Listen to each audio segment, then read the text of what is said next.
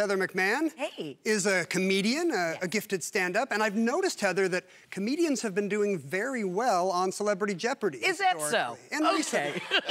Last year, 2 of our 3 finalists, comedians. You know, I got into comedy once I saw my SAT scores, and I knew that, you know, I wasn't gonna be in a very scholastic field, so, but I have ADHD, so this is good. I'm ping-ponging around a lot, and, you know, I'm hoping that I can bring up those numbers. You say that like guidance counselors are looking at the lowest scores and being like, ooh, sketch comedy, improv, improv. Yes.